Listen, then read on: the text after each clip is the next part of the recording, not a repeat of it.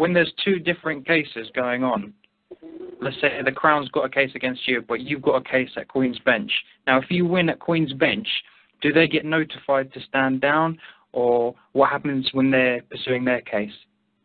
Okay, wait a second. You just said if you win a case in Queen's Bench, right? Mm-hmm. Who gets notified? The other side? What other side?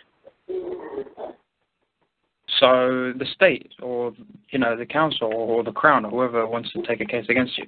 If I take the man, and then I win against them. Okay, you take a man to Queen's Bench, okay. And then because you he win didn't against turn that man. You will win against that man, okay. So you say your case has merit, and your case, yeah, right, you prevail. Right. Okay. And now, does that mean the man who's acting as a capacity of, let's say, an officer? No, he's not acting in capacity of officer. He's acting in capacity of a man. That's why he's in Queen's Bench.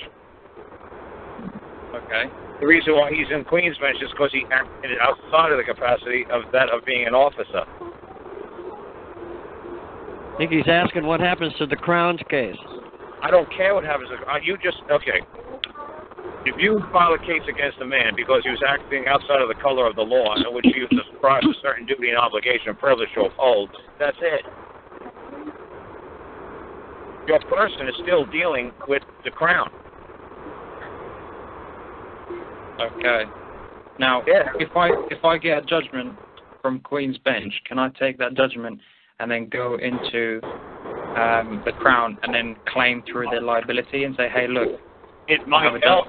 It might help. Okay.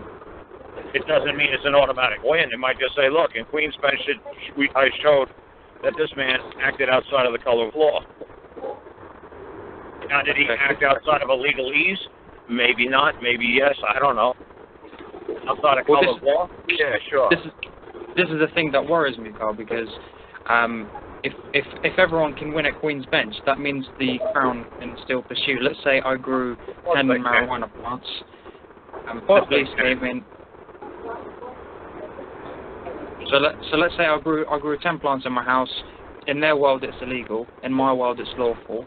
I prosecute the man. I win in Queen's Bench, but they say, well, our Crown case is still going, so we're still going to chase you. It would be a pretty good idea to explain to the Crown that you prevailed in Queen's Bench, which is a higher court than theirs. Within England, in France, you would lose with that argument, but in England, you can prevail no problem, because the judge knows that he operates in common law, even when he's acting in statute. He knows that the common law is above statutes in England. And how will I enforce my fee schedule? Oh, come on now. What's fee schedule? Well, if I have a fee schedule for, let's say, what? For handcuffing me, for kidnapping me, etc. You say that somebody made a trespass? Kidnapping is like some legalese word. Did somebody do you wrong? Does somebody owe you a debt? That's the only words I use. I don't use kidnapping. Okay. Did somebody do you wrong? Yeah. And trespass just means he owes you a debt. Okay. That's it. I don't say kidnapping. Oh, fee schedule for kidnapping? No, fee schedule for, here is the amount due for doing me wrong. You did me wrong. This is what I claim is fair and just compensation. This is what I claim is due. Okay, you don't see when they took my kid, do you see in my lawsuit, my claim, do you see the word kidnapping appear? No. Did they physically take my child from me and my wife at the hospital after he was born? Yes. Technically, is that kidnapping? Yes. I didn't say that. I said what they did was a trespass. What they did was wrong. That's it. Yeah, okay. So you don't got to get all fancy and colorful. It's like, oh, it was a kidnapping. Oh, come on. Okay, fair play. So basically, it's just a trespass. They're the wrongdoers. As soon as I get the judgment, I explain it to them. Say, listen, I'm a higher court. This is the judgment. I win. Stand down. Well, you could say, I believe they could rule in my favor. You don't tell anybody to stand down. I don't know who you little Lord Fauntleroys think you are. You don't order anything from any man, and you don't ever act above anybody. And this is what's getting you guys in trouble, is they're giving you orders, and now you think you're going to turn around and you're going to give them orders. And this is what causes, like, what people would call anarchy. Once you guys think you got the big boy pants on, you guys think it's fair turn and fair play to start turning it and dishing it back to them. And then they're going to get stronger, and they're going to dish it back to you, and then you're going to get stronger, and you're going to dish it back to them. And it's never going to end. Somebody's going to have to stop and say, look, you know what? We're all just going to have to effing get along. Yeah. Or we're just going to be constantly battling with each other.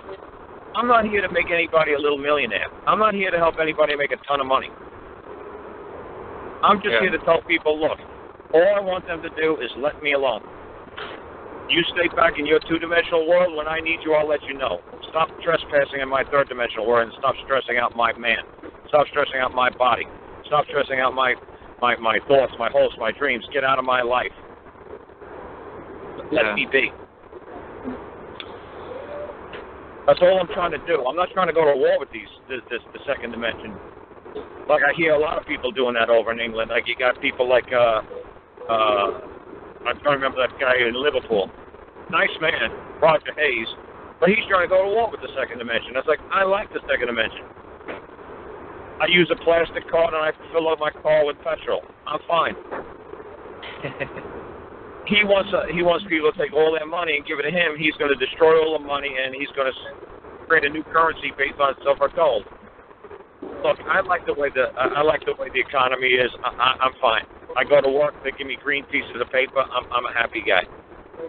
I don't got to carry 10,000 pounds of rice on my back to go buy a dozen eggs anymore, like my grandfather used to do. I got cash. I got a plastic card. I want my children to have easy access to credit. I want my children to have easy access to loans and mortgages and banks. I don't want this third world country. Okay. It might be a little rough. It might be a little tough. They might have just went a little too far, and it's our duty to bring them back a little bit, but not to throw them under the bus and destroy the whole, economic system that took hundreds of years to build. Okay, it might need some tweaking, but just tweak it, man. Don't destroy it. Okay. And believe me, the guy Bali I helped down in England. You don't understand how embarrassing that was when they started reading out his fee schedule in open court. Do you have any idea how embarrassing it was sitting next to him? He was charging them like £231,000 for each person of the council, like 20 people a day. So it's coming out to like $18,876 billion. Because they walked on his farm and took some photos. It's starting to get silly.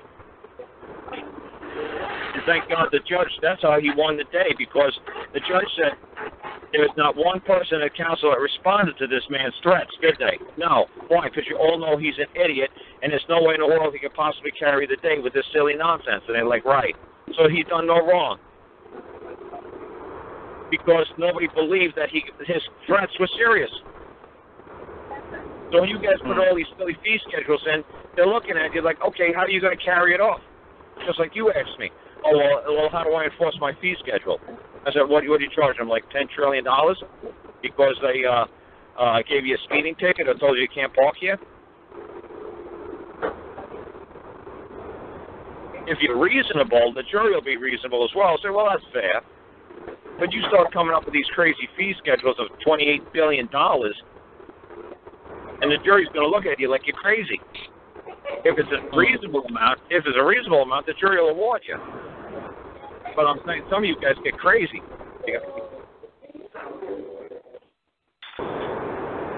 Okay, I'm giving my friend directions. We're on a motorway over here, so I'm just giving my friend directions.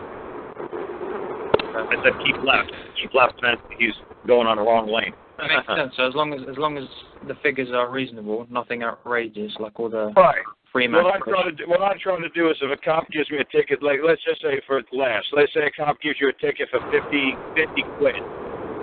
I give him his fee schedule will be 50. So it's basically a wash. So it's basically nobody wins. No hard feelings, nobody wins, and next time he sees me, they're not even going to waste their time taking a court to me because they're not going to get any money.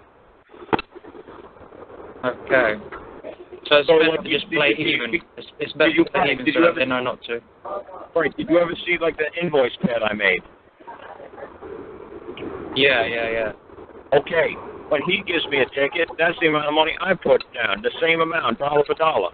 Or pound for pound, or quid for quid. Or sterling for sterling. So that way it's a wash. And the judge will get a good laugh, and the judge will laugh, and the cop will be kind of like, why am I wasting my time giving people tickets if we're not going to make no money? And then hopefully his supervisor will say the same thing. Why are you wasting time giving tickets when they come to court? We're not going to win, we're not going to lose, nothing's going to happen. We've got to figure out a new way to make money because these people are figuring it out. Okay. All right. Hi, Carl. I don't want that cop to pay me any money out of his pocket. I just want that cop to let me alone. Go catch some bad guys. Go catch some rapists. Go catch some murderers. Leave me alone. Can I cut in here for a second? Is it free at Queen's Bench, or is there still a fee that you have to pay to get your case heard?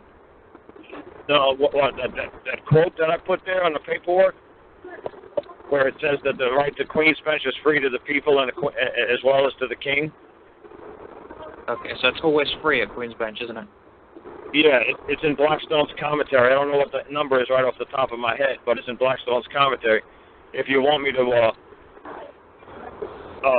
send you the actual, just write me an email and put on the subject line 567 Queen's Bench free on the subject line, and I'll send it to you.